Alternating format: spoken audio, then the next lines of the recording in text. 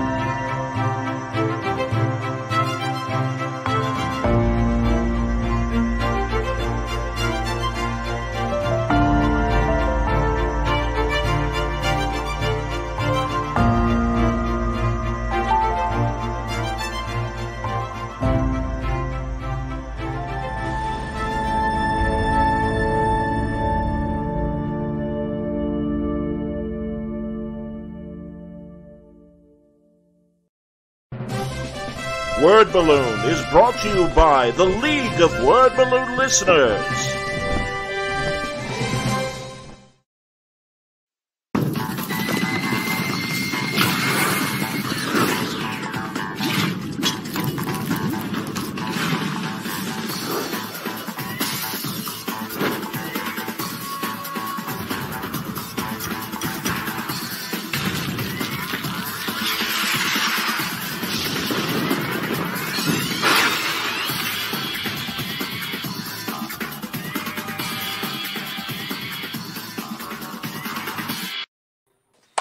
Hey everybody, we're back. Welcome back to Word Balloon, the comic book conversation show. John Suntress here.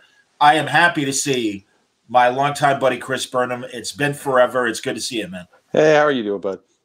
I'm doing all right, man. All things considered. How was your COVID year? It was it was a nightmare.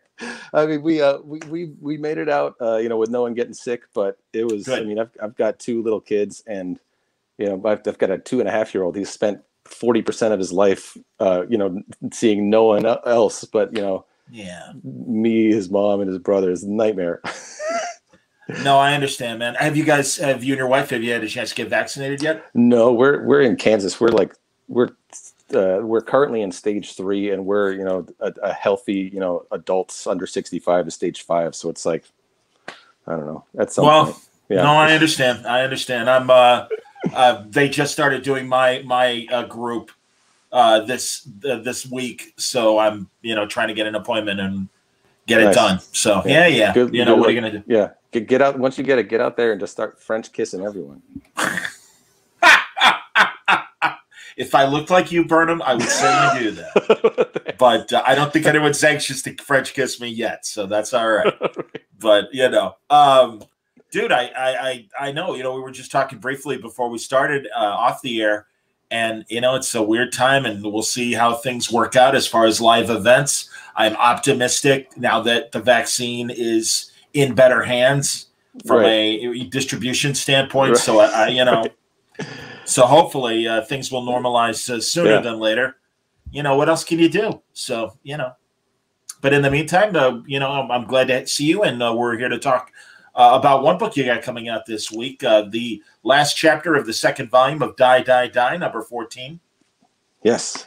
Very cool. You and Kirkman. I love this book because it absolutely fits both your style and Robert's style. And I know you guys have worked before.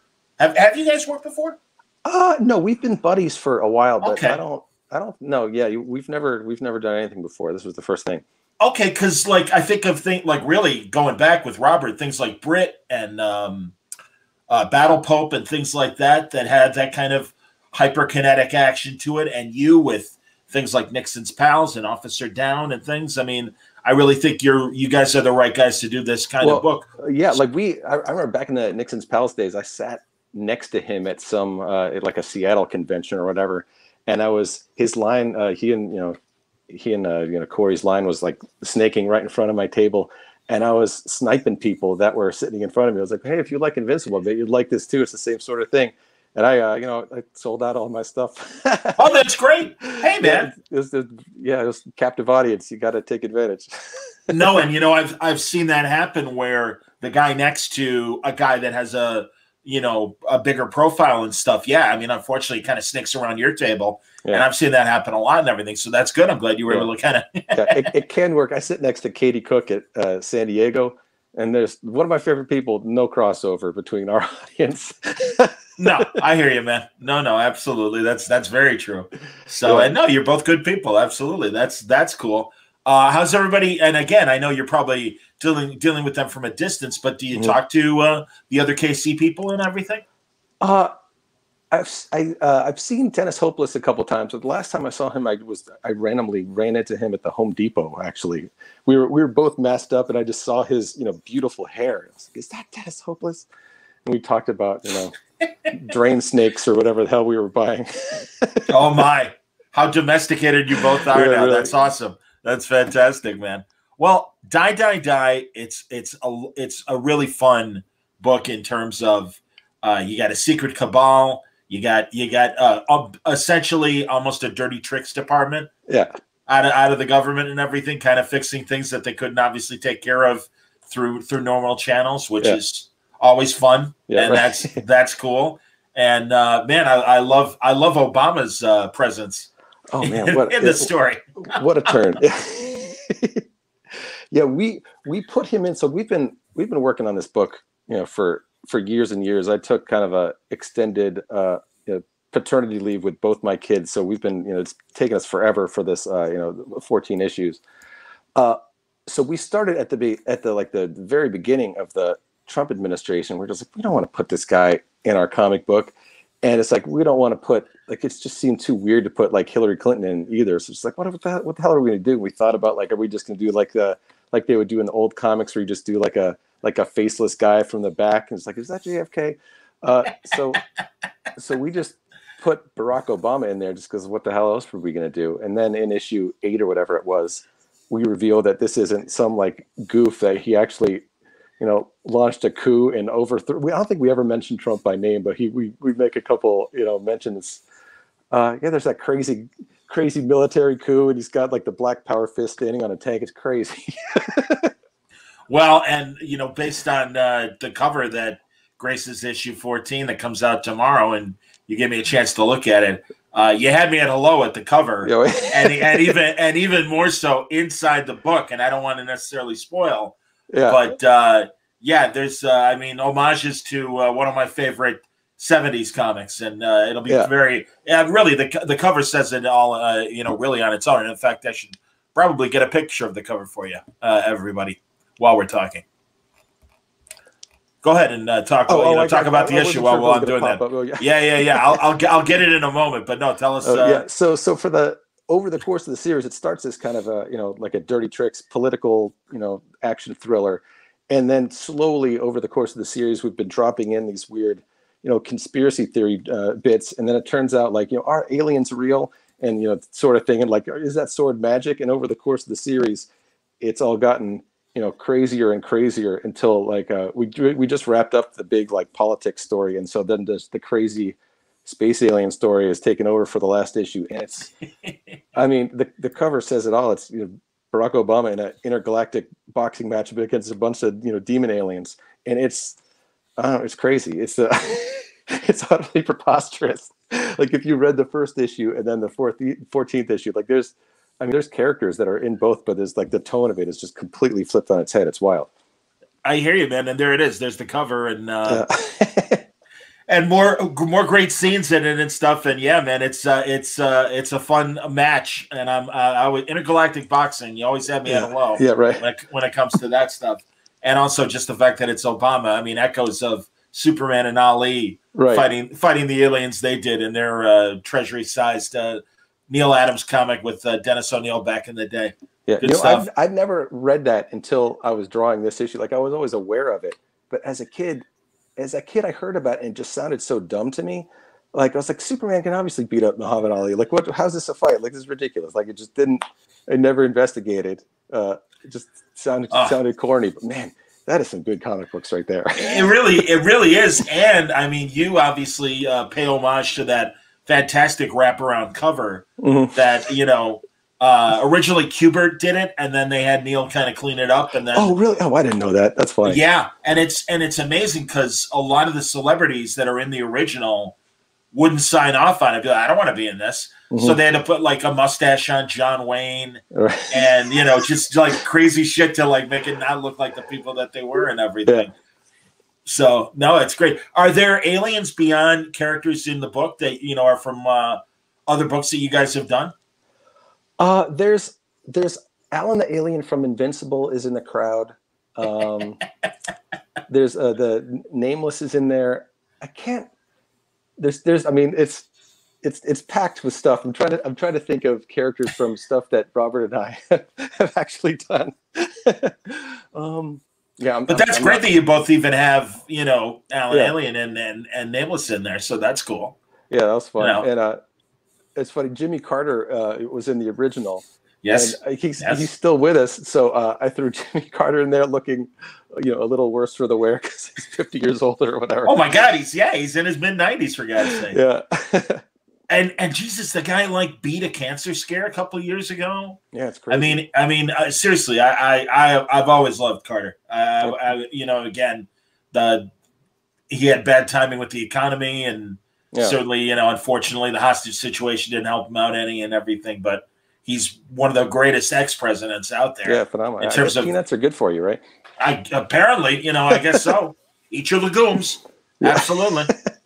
Who knew? But no, it's really, I enjoy the book. I think it's a lot of fun. There's a lot of insane violence in there as well. There should be.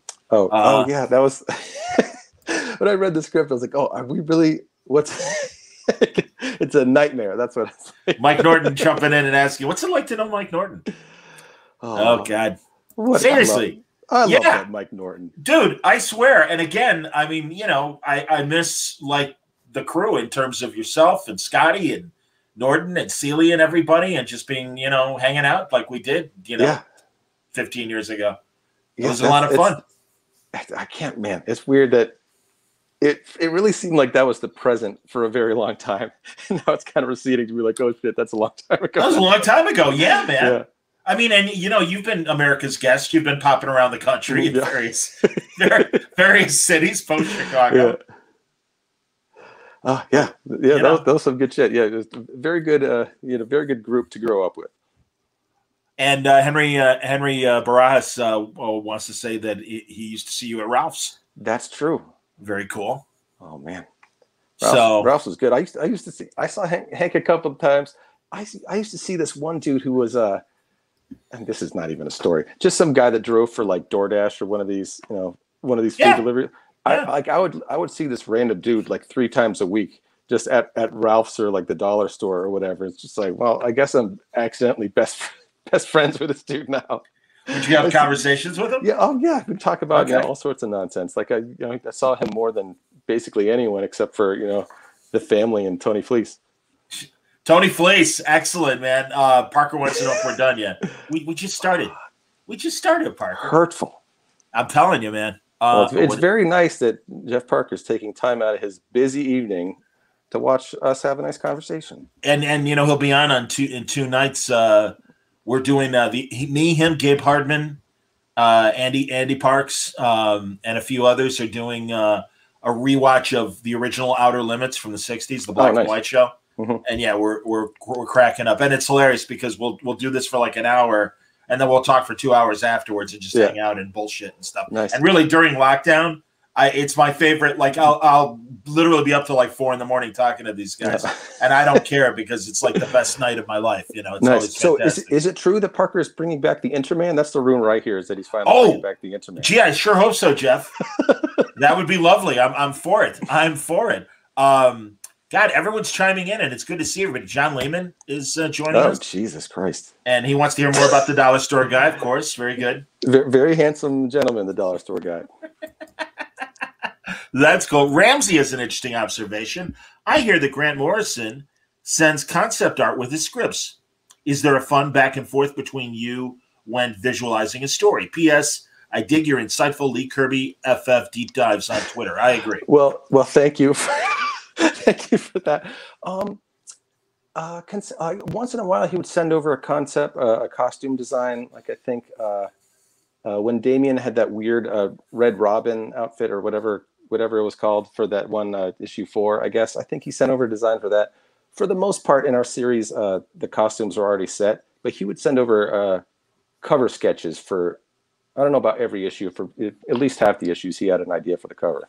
Okay. And he's a super good artist. I was going to ask, what kind of artist is he? He's great. Like if he, wasn't so lazy or whatever, he could have done it for real. But he was smart enough to not do the hard work anymore. No, I get it. Honestly, for an amateur artist, I always say Jeff Johns is really surprisingly a really good artist and stuff. That sounds cool. I've never seen. Yeah, he'll do cover sketches for people, and it's like, that's really good. I mean, it's not quite, if he weren't Jeff Johns, I don't know if he'd be published by DC or Marvel, but that said, he certainly would be getting work. So it's kind of neat. Oh, Riley Brown is here. Wants to know who's a better guest, Riley Brown or Chris Burnham? I think the answer is clear. Grant did a cover for, I think it was the last issue of Batman Inc., or maybe it was an issue of Batman Inc. He did a variant cover. If it was anyone other than him, I think you'd be a little annoyed at the quality of the art. But but with Grant drawing it, pretty cool. I understand. So wait, let me pause. Go ahead. Grant is non-binary. I'm sure I've been screwing up their pronouns this whole time. I've had a very hard time. Oh, is Grant they now? Grant is they. I've been having a very hard time I didn't realize Grant identifies now as binary, and right. Again, so we mean no disrespect, right? By calling they him. Right. I will do my best. It's hard to get all the switches flipped. No, I understand. What is give me the differences between a Grant script, a Joe Casey script. You've done a lot of great books with Joe, and now Robert. I would say of the three, Roberts are the most bare bones. Just kind of here's what here's the exact panel count. Here's the exact words that are going to be in the book. It's very well fully fleshed out. And I think if you gave it to just about, I don't know about anyone, but if you gave it to 6 different artists, I think you would get very similar art back. Joe and Grant are a little more free form. Like at the beginning of the script, I'll kind of say, here's what we're, here's what I'm thinking of. Here's the music I'm listening to, or here's movies that this reminds me of, or whatever, to get your head in the mood. And then from there, the panel descriptions and the action is a little more free flow, and it's leaves a little bit more up to the artist's interpretation, which can be great. But if for an artist who's not ready for it, you get a lot of Grant Morrison comics that don't make any sense, and that's the reason. Is because Grant is giving the artist a lot of rope to hang themselves with, and sometimes they really do it. That's cool though. I think that's fun. And again, I think you've been dealing with a lot of writers like Grant in terms of just their weird off the wall guys. I mean, Joe Casey, I love every time you guys get together, whether it's Nixon's Pals or Officer Downe. I mean, that's what comes to mind immediately. Have you done more than those two? I think that's it. Yeah, I think that's it. We almost did an Officer Downe Axe Cop little crossover. We just couldn't make it work for whatever dumb reason. Oh. But that was, I don't know. Yeah, that was a couple years ago. That would have been funny. That would have been natural. Absolutely, man. Here, Tony Fleece is here.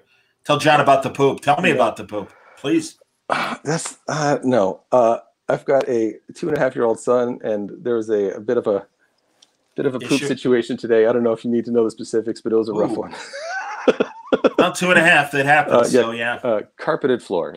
Well, All right, that's why they got Febreze and then the like and everything. So start scrubbing. I understand. Yeah. Oh dear. Oh dear. It was memorable. And then Parker wants to know, do you miss Drew? I don't sure know do. Who is which Drew? That is Drew Edward Johnson, one of my favorite people in the world. Drew, if you're listening, I love you. I'm sorry that I threatened to eat you and or your children. I don't know what that means, but I like it. Well, it's we other people know what I mean. Oh wow, Matthew Brake says this isn't about poop, but I can't wait to hear you talk about Nameless. Let's talk about Nameless. Indeed, fantastic collaboration. Yeah, that was a good one. I don't know. Ask a question. I mean, Nameless is super gross. I think about it. I think the thing that I think I'm most proud about it is that it starts off gross, and somehow we kept upping the ante every issue until like the final climax of issue 6 is like the grossest thing I've ever drawn and one of the grossest things I've ever seen. And it's just like, I don't know how we did it, because just about every issue was just like, I don't know how we're going to ever make it worse than this. And we kind of, it kind of turns into a bit of a competition between the two of us, like a friendly one. I'll get I'll get the script in from Grant, and I'm always like, this is great. You do not get to have the best idea in this thing just because you wrote it. And so I'm always, trying to one up the ideas by making, weirder, more depraved or whatever. And so just got, you batted back and forth until that, that great scene with the hammer in issue 6. Just like, this is amazing. And it actually thematically works. And there's like some accidental foreshadowing a couple pages before. It's awesome. Like, super good moment. Very good comic. Good work, Nameless. There you go. And man, people are really coming out and asking about Grant. First, Dennis says, been loving Die, and he plans to collaborate with Grant again in the future. Nothing set in stone, but we talk every once in a while. We love working with each other. It's just a matter of finding the time, finding the project, whatever. They're very busy with. Last time we took a swing at it, they were super swamped with working on TV shows. And it's like, well, fair enough. I understand. At the beginning of the lockdown, Mike Schelling at DC was like, "Hey, anybody?" He's like, I know you know a lot of people. Is there anyone that I can help you get that you don't normally talk to? I'm like, get me Grant. And so he had Grant and Liam on together to talk about Green Lantern. That's a miracle. Honestly, I know. And other than a 10-minute video conversation I had with Grant 13 years ago about All-Star Superman in 2008, it's the only time I've ever had an on-the-record conversation with Grant.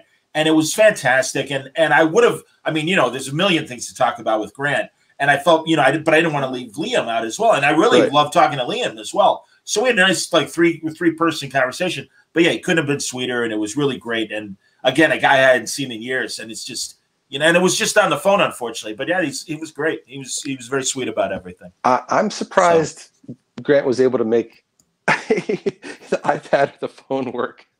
Not very tech savvy, that one. I understand. No, but I had to call them a cab one time.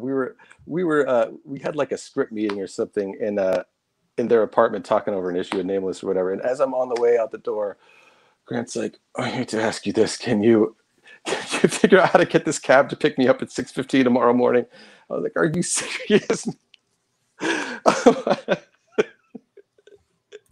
He's used to being, out in the boonies and everything, literally out in the boonies. So yeah. I do understand. Michael says, Nameless is one of the few comics that actually scared me. Great work. Thank you. That's cool. And before I get to Ramsey, Matthew says, were you intrigued by all the occult symbolism of Nameless? Are you into any of that stuff with Morrison? I did a fair amount of reading a lot of the stuff that Grant was referencing. I don't really get into it too much. In retrospect, I wish I had just gone whole hog with it and just screw it. Let's learn what an upside down tarot means and just like pour blood on the floor and do the whole what. I don't know anything about it. In retrospect, that would have been fun to just like really go for it. But I treated it more just like a comic book with a lot of detailed research to do rather than a lifestyle switch to go through. But it would have been fun to lose my mind a little bit, but I did not. I understand. Ramsey wants to know, he loved your New Mutants E for Extinction story, the riff on it, I should say. Right. Did you hear back from Grant what he thought about it? I hope he never reads it. Oh, I hope they never read it. I've not heard back. I can't imagine Grant would read such a thing. I don't know. No, I understand. If they read it, I hope they like it. But I mean, who knows? There's a lot of comics out there to read that aren't, riffing on your own stuff. I can appreciate that. You've spent a lot of time away from DC and Marvel and have had great collaborations with Grant and Kirkman and Joe and everybody. Are you? Is the door still open? Should a DC or Marvel thing come up? Yeah, for sure. I talk with people at DC a lot and Marvel people occasionally. So I can't announce anything right now, but DC work in the not too distant future for sure. I'm still friends with those people. Although it's a bummer that so many of them got let go, because there were a lot of my a lot of my comic book favorites are in the wind now. It's not going to be the same. It's a bummer. No, I hear you, man. I mean, I'm sure you feel, Fletch is one of my guys, Fletch Chifong. I randomly came across that email today that I somehow was lost in the inbox. When I was finding those PDFs for you today, that one came up. I was like, oh no. So I mean, I knew what was happening, but it was like, twisted the knife all over again. No, I hear you, man. No, really, Fletch. I always say Fletch and Jan Jones were like the first two DC people that were like, we remember you. You're hilarious, and I'm like, oh, that's really nice of you to remember me. My God, awesome. There's a million other people out there that do what I do. And that I never forgot that. And I've only become better friends with both of them. So Michael Cooper says Nameless is a wonderful book, all on its own. But has there been any interest from film or TV? It's such a great concept. There has been a little bit. I haven't heard anything in a while, but it'll bubble up every once in a while. So I understand. Fingers crossed or uncrossed, whatever you think. with Skybound and working with Skybound and everything, how has that been compared to other gigs? It's mostly the same. I mean, okay. They send me a script and I draw it, but the money comes faster with nice. Skybound for sure, which is nice. And then the cool thing is they've got all this, all these, various departments. So with the first issue, we got action figures, which is bonkers. Oh, that's great. Yeah. So that was pretty neat to have, action figures of the two main characters in a couple different forms. They're they're covered with blood form and stealth form. So they're all wearing black, and then the normal, more G.I. Joe looking outfits. So that was pretty great. And then with or without nose, did they have, we thought about it. It was going to become, cost prohibitive to have more than one head, so we bailed on that idea. But in our hearts, I should probably I've got a spare one. I should just take a knife and hilarious. Do you custom do action figures at all? No, I don't have the time for that. I understand. No. Yeah, I wish when I see the sort of thing that other people do, I'm like, oh please. I've got some. The thing I really want to do in my, retirement or whatever, if my, right hand falls off. Retirement. Go on. I've got some Star Wars micro collection, the little die-cast ones. Sure. From around the Empire Strikes Back era. So I had two of them when I was a kid, and just this year, I was letting my son play with them, and he absolutely loves it, and just loves, it's you build the thing and then you hit the button and it explodes, and you could build it back over. So he was awesome, plays with those better than he plays with anything. So I bought this one that I've literally wanted for 40 years or whatever. I wanted this thing for my whole life. And so I would like to somehow build that out. And I always wanted the other Empire Strikes Back ones, but there's no backdrop and it looks kind of corny. So I'd love to build a whole, diorama out of those things. That sounds cool. Like a fantastic waste of time. No, but it sounds like fun, man. Maybe that's a father-son project. Yeah. When he can hold an X-Acto blade or whatever, maybe we'll do that. Right. Absolutely. No, and honestly, I'm always amazed when I hear about cartoonists that are also make custom action figures. And like Artie Baltazar, I've known for years has been doing it. But in the last couple of years, guys like Ibrahim Mustafa he's crazy. He like sews stuff. He's nuts. Yes. And also, just a couple weeks ago, I had never known that Derek Robertson does that. Oh, really? Oh, geez. Yeah. And I'm just like, oh my God. And he's like, yeah, here's an Indiana Jones that I custom made, and here's this. And I'm like, and he doesn't do Migos size. He does the big like sideshow. Good Lord. Size. Yeah. Yeah. I'm amazed. Honestly, I think it's so cool. So Ramsey has another good question. The Judge Dredd comic you did was badass. Did you read much 2000 AD growing up, and was there any trepidations taking on such an iconic British character? I can't imagine there were any trepidations. I get trepidations over everything. I was aware of Judge Dredd, but I didn't read too much of it as a kid. I read like around when the movie came out. There was a series called Dredd Rules, and Simon Beasley did the Dredd Batman crossover. Yeah.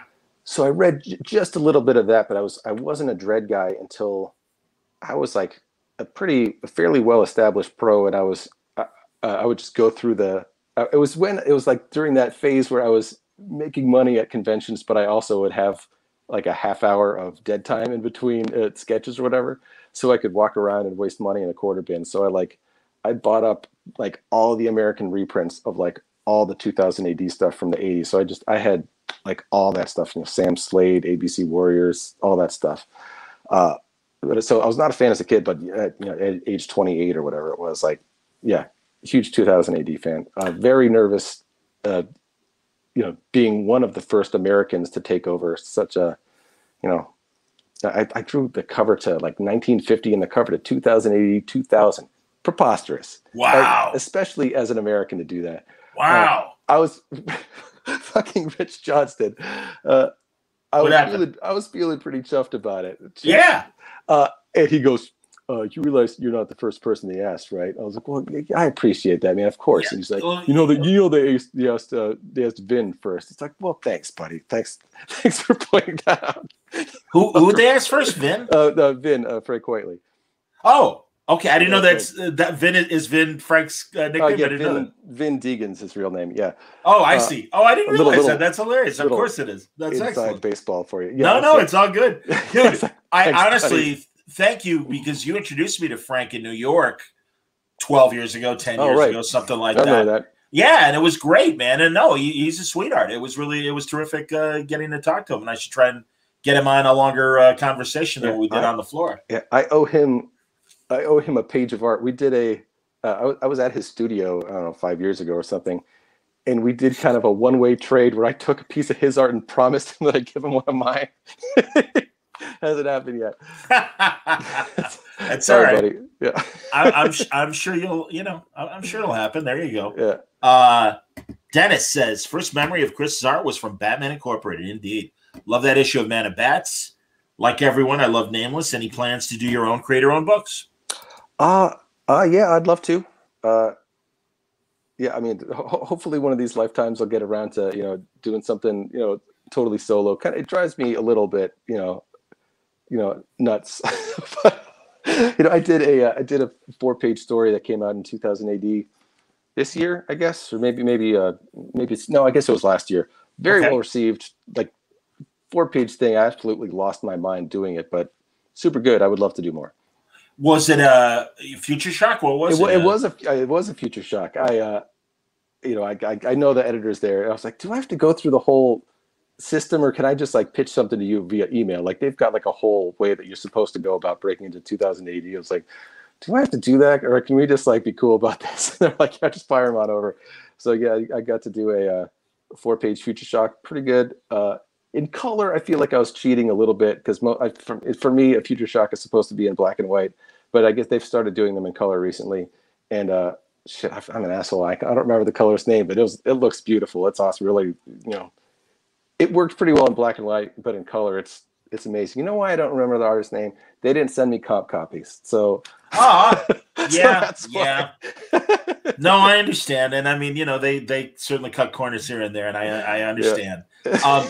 How does your? I mean, I would think, especially given your collaborators and stuff, and the subjects that you cover, I would think your stuff plays very well internationally.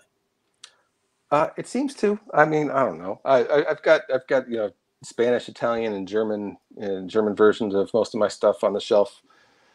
But I don't know. I mean, I've only been to Scotland for a con. That was great, but I've never been, like, I get invited all the time to, like, the continent or whatever. But I could never. I've always had kids the whole time, so it's just like, it's just not feasible really until they're I missed the window when they were young enough to just be like little slugs. Now they're Tasmanian devils. So maybe when they're old enough to sit still. I understand. Ben says, I'm hoping you're going to work with Grant again, but honestly, I'll be checking out whatever you do. Yeah. Well, thank you. That's very nice. Absolutely. Absolutely. No, and it's honestly, man, it's great to see where your career has gone and the fact that you are in demand by top writers and stuff. And obviously that gets in the way for you doing creator-owned stuff. But yeah, I mean, are you content in terms of, where things have led as far as your career? It's worked out pretty well. Right now, this has been a brutal pandemic year. Like I haven't worked a full day, like a full 8-10 hour day, whatever, in like a year and a half or however long it's been.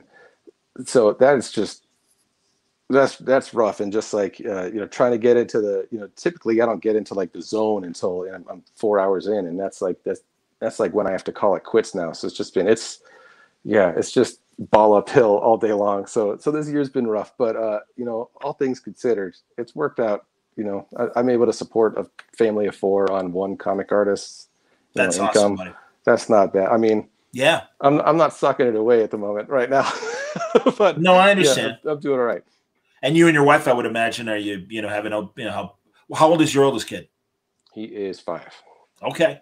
Yeah. So like kind of school stuff or no, or right now we do like Zoom school, like iPad school or whatever from home. Sure. Oof. Man, yeah. He's signed up for kindergarten in the fall. Hopefully the world is back to normal enough that he can do that. Because expecting a 5-year-old to sit still and do like reading homework or whatever is just a fucking nightmare. Riley Brown, yeah, he feels it. No, absolutely. We talked about this on Sunday, Riley and me. I get it, man, and I feel for both of you. And it's easy for me to say, Uncle Buck, sitting here enjoying my single life and everything, and smoking my cheap cigars, and absolutely, come on down and change a diaper, bud. Yeah, exactly. Oh my God, I remember with Wad babysitting my little nieces and nephews when they were post diaper, but like, Uncle Johnny need help in the bathroom, and it's like, okay, all right, I'll do my best. Can you just, And I came in, and actually they were all done. I'm like, oh, you're a good kid. Oh, nice. You handle it yourself. Fantastic. Nice. We're getting there. So yeah, I don't know if I've been lucky. I haven't had to change a diaper yet. So. Oh man. And as I approach my senior years, it's like, all right, bullet dodged. Wow. Yeah, maybe we'll see. So too goddamn funny. Are you? Have you been watching any of the streaming nonsense? Do you have time to watch that stuff? Obviously, with the kids, it might be hard. Yeah, with the kids, it's hard. So not much. What's the last? I couldn't even tell you the last current-ish thing we watched. We watched a fair amount of Lovecraft Country. Cool. I haven't seen any of WandaVision or whatever the other one's called. Winter Soldier, yeah. Falcon and Winter Soldier, yeah. And are you going to watch the Snyder Cut or no? I haven't even seen Man of Steel. It sounds like I definitely want to watch it just to like know what people are talking about. But I don't even have HBO Max, so it's just like I'll watch it when it hits TBS or whatever. Sure, yeah, no, I get it. Honestly, I was not a big fan of. I should say, yeah. When Man of Steel came out, I was like, meh, but it kind of grew on me.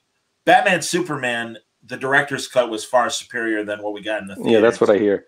But the great thing is, I would say about the Snyder Cut of Justice League is it really does tie all 3 movies together. So I would say if you have an interest, I'd almost say at least watch the 3 in a row just to appreciate the story a little bit more. Yeah. And I'm only halfway through it. When I'm old. I hear you. No. Dude, there's a ton. The 2013 was a weird year that a lot, like Scott Pilgrim came out that year. The second Wolverine solo movie came out that year. And a bunch of the movies then I just didn't end up watching because I kept hearing, And I'm like, well, if it's, maybe I don't want to see it. I don't know. And and there's a lot of them that I haven't come back to yet, for that matter. So, I do appreciate everything that's been coming out on streaming. And I'm so happy for several of our friends and, people like Mark Miller that, he's got Jupiter's Legacy coming up. And, I love The Boys. I think The Boys is amazing. I think The Boys is the only big nerd show that I've actually kept current on. Yeah, that show is amazing. Yeah. Way better than it's got any right to be. It's super good. I agree. Rucka's movie, The Old Guard, was fantastic with Charlize Theron. It's just a movie, but it's and I'm a sucker for much as one of the reasons why I really enjoy Die, Die, Die is because I love good espionage, action, paramilitary shit, things like that, and Old Guard absolutely filled that itch as well. I mean, it was just fantastic. And I'm so glad it was as well received as it was as well. Yeah.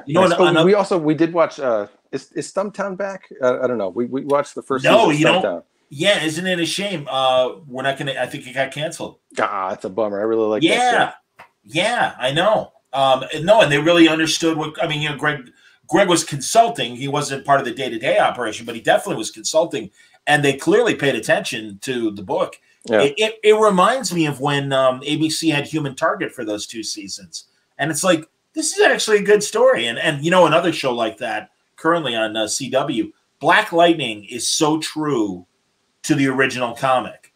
And it blows my mind. And I'm like, I remember, sadly being old enough, I remember reading Black Lightning when it was first coming out.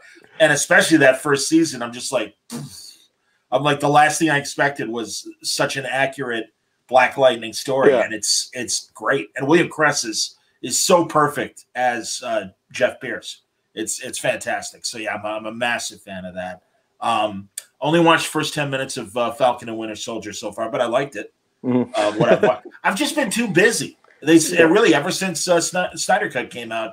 Like I said, I'm only 2 hours into it, and it's easy to put down, almost like a book, right? Because there are so many long action scenes that it's like I don't have to sit down and strap in for 4 hours. It's like, oh, I'm like, I don't have that kind of time. Come on, right? So I like catch 20 minutes here, 20 minutes there, things like that. I'm doing the same thing with Falcon.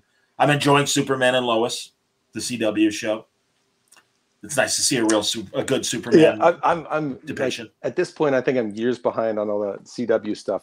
I was a big fan of all of it, and then at some point, I think with the second kid, it's just like we fell off everything.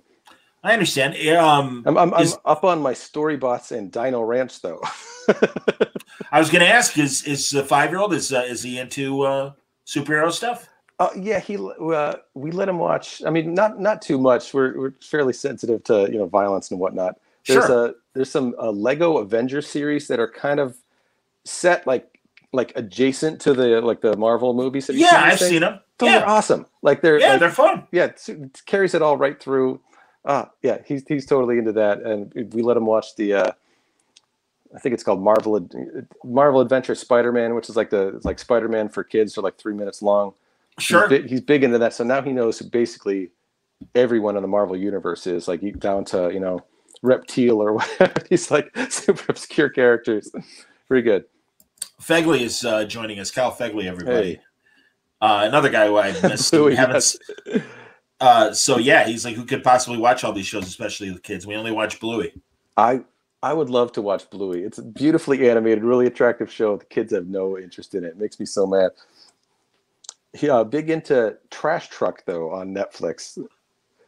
Okay, all right. Kyle, if you haven't watched Trash Truck, we're all big fans. Good to know. That's fantastic. Excellent.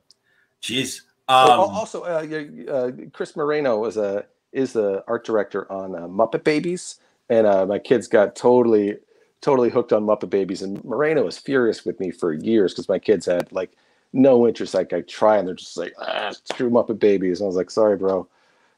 But now they're into it, and I would, it was neat to see episodes that I would hear him, although I think he's under NDA, so I heard him definitely not talking about them. I was gonna say I haven't talked to Moreno for a long time, and it's like, Yeah. oh, if he can't talk, I understand. God, that's like Alan Heinberg writing the Wonder Woman movies, and I'm like, dude, come back. He's like, I can't, and I'm like, and he goes, NDAs, man. I'm like, make your money. It's all right. Right. It's all right. We'll talk 20 years from now when it's no longer valid. It's all right. That's okay. I got fairly obsessed with watching. Nanny gets her. She doesn't have a head in the show. Hearing Moreno talking about how they dealt with headless Nanny, it's all I can watch when I'm watching the show is just watching for like the shadow of her head to try and imagine what her face looks like. Very, very fun little counter narrative when you've seen this same episode 6 times. You're just like, what can I possibly pay attention to keep myself from going crazy? I don't remember if we ever talked about the experience you had with Officer Downe becoming a movie. It was a yeah, tell me. It was a learning experience. So it's like a guarded answer. All right. It was a very guarded answer. I really had the full alpha and omega of the whole universe there for a couple of days.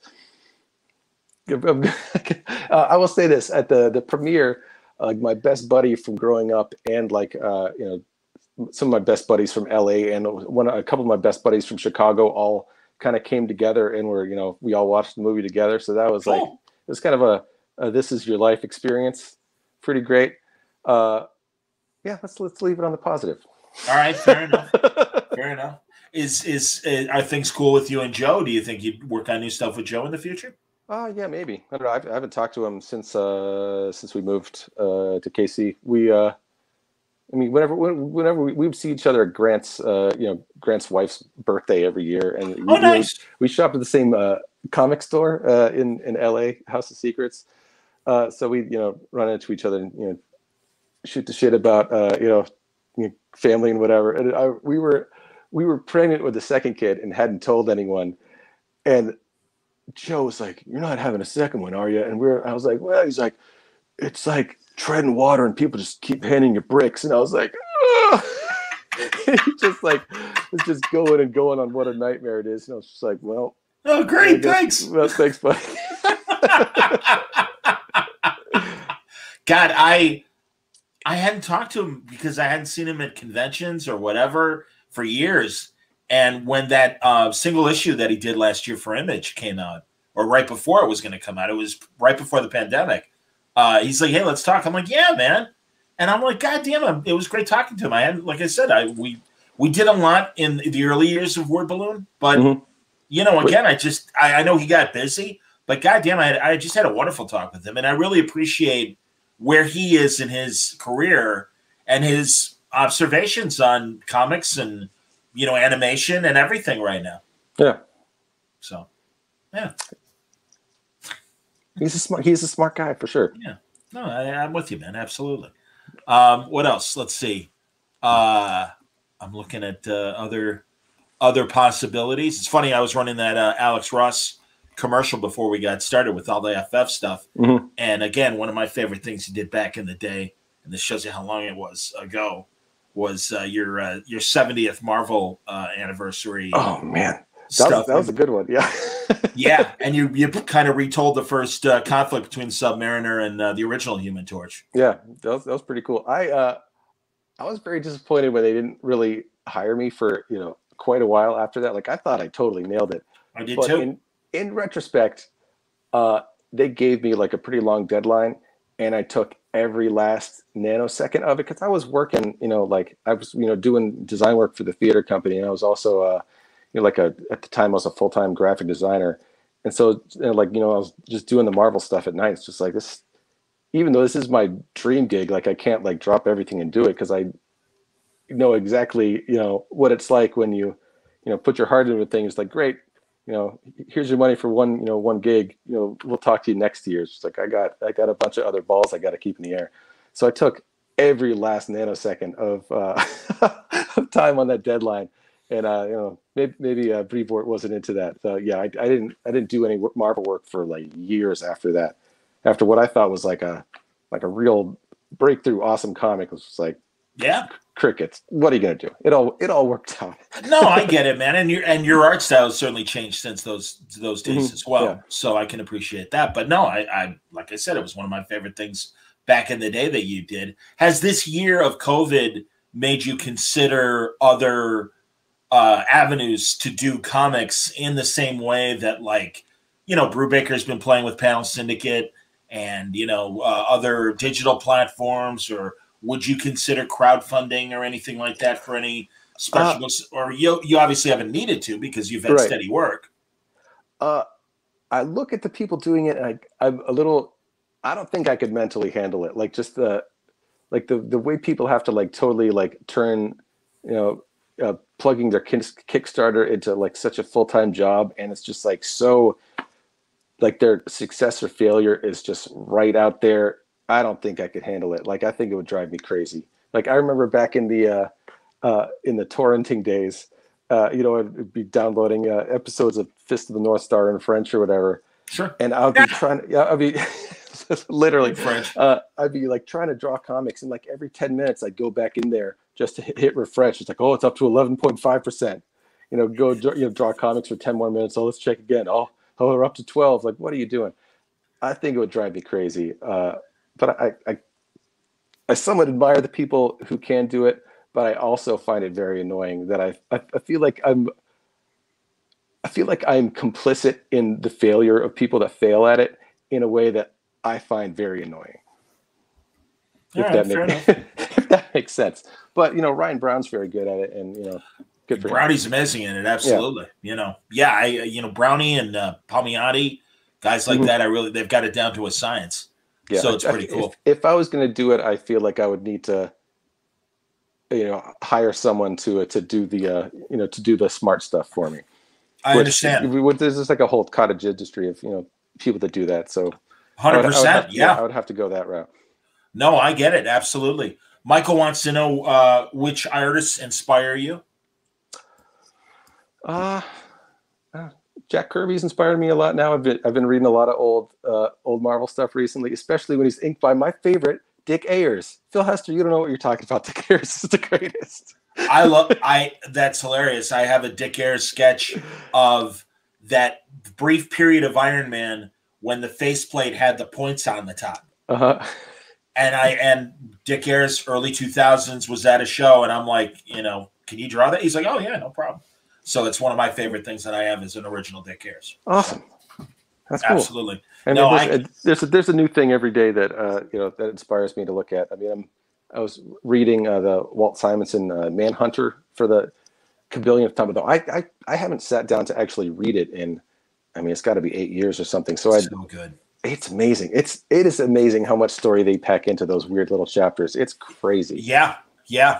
And again, there's another book that, again, being old enough, I remember when it was coming out, and it was just like, and I mean, that's the great thing, man. No, 8 pages a chapter, and so much story in those 8 pages, absolutely. Yeah. And then the final issue was a full-length story and everything. Wayne wants to know any chance of a Bat Cow story in the new Legends of the Dark Knight digital series that's coming out. I mean, it's totally possible. I mean, I don't know. I am not working on it right now. That's a great idea. I'm friends with Ben Abernathy, who I'm sure he's in charge. That's one email away from happening. I don't know. That'd be great. No, and I talked to Derek about, he's launching the new Legends of the Dark Knight series and everything with a multi-chapter story. Oh, cool. So yeah, no, I'm thrilled it's back. I'm thrilled that book is back. It was always one of my favorite Batman things, and also especially because you get a lot of not typical creative teams doing stories, and man, they had some great stories that came out of England. And I can't specify right now, but also Chris Gage did some great legend stories. Of course, Danny O'Neill, when he would come back to it, always had something new to say about Batman and his stories. And the art was always really neat too. Yeah. So very much so, very much so.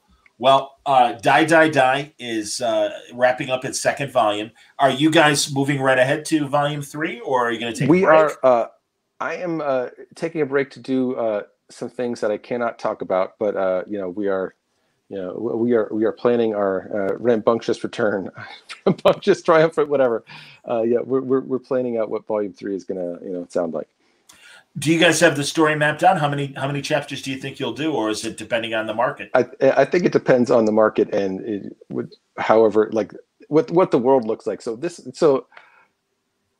mean, the crazy the crazy nonsense that's happened in the real world is really made the tone of Die, Die, Die seem really strange in retrospect. Like we had the that scene with all the Proud Boys or whatever going across the bridge, and that was drawn like I don't know, like months before the assault on the Capitol or whatever.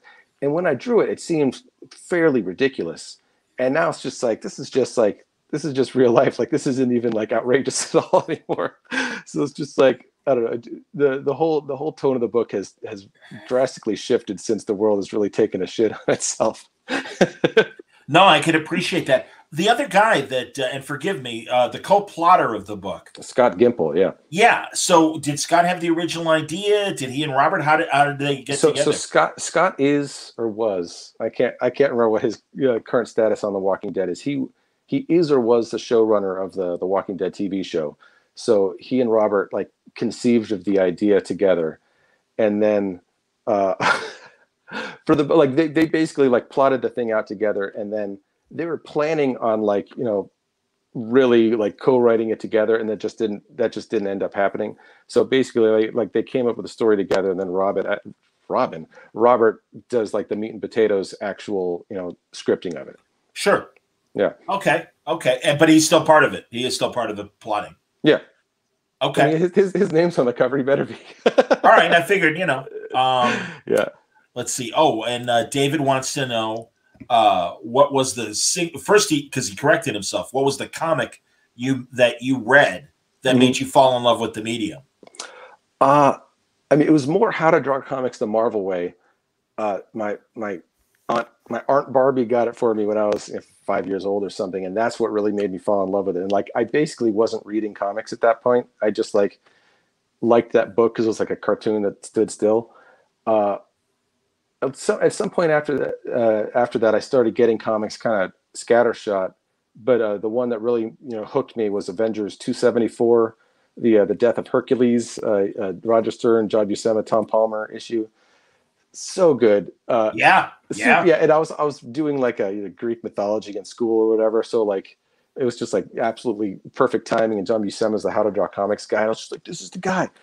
And I mean, his art never looked better. Absolutely amazing. And like Hercules dies, and like to me as a 9-year-old or whatever, it was like The Wire or whatever your favorite TV show is now. Like it seemed like some real shit.